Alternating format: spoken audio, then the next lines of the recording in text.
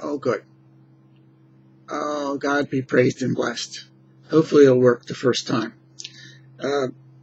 This coming Sunday is the 27th Sunday in Ordinary Time, the weekend of October the 3rd and 4th. So we look forward to, first of all, first reading from Genesis, chapter 2, verses 18 to 24. This is really a favorite, one of the favorite readings. It's chosen for marriages.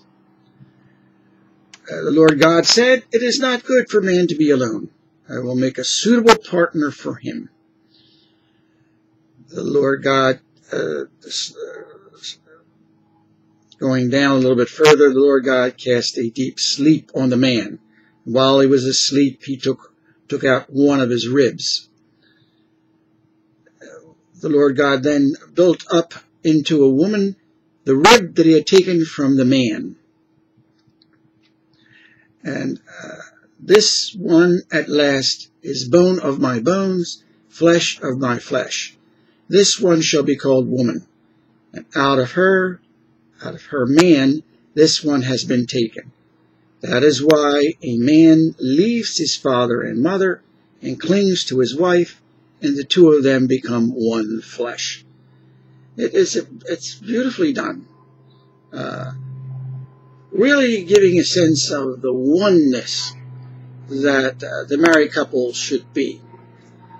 Now, when the church puts together the three readings, I always see it is to build a lesson. The reading should indicate a certain woven tapestry, and to build together a theme, so that something is being taught together. So it's not just three separate readings, but really one idea. Building the family of God here on earth is what I see the theme as. That the Lord God is forming a firm foundation for the family and the husband and wife as father and mother. We go on to the gospel reading. The Pharisees approach Jesus. Is it lawful for a husband to divorce his wife? And Jesus replied, Moses permitted a husband to write a bill of divorce and dismiss her because of the hardness of your hearts. He wrote you this commandment.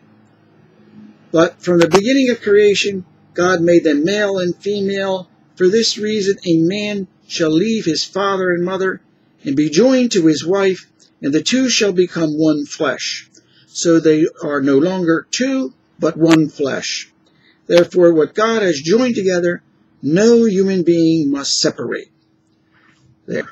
The idea here, of course, is that the bond of the family is, first of all, the bond of God, the bond that God shows of love between the husband and wife. That this force of love, this force of God joining the two together has to be the underlying foundation of the family. And then from that foundation, he brings in the children. Let the children come to me, further along in the gospel. Do not prevent them, for the kingdom of God belongs to such as these. He sees the children as being having the potential for holiness. And that foundation of the family, being the mother and the father, helps to build the children into holy children, to holy brothers and sisters, holy little ones, and to help grow them in turn into a holy mother and father for children in the future. Whoever does not accept the kingdom of heaven like a child will not enter into it. The child has that simplicity to accept this, what is there. The child has that simplicity to accept the rule of God in his heart. And we should have the same thing.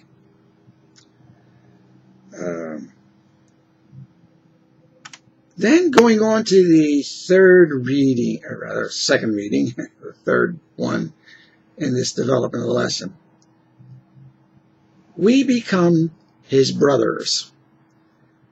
That last sentence there.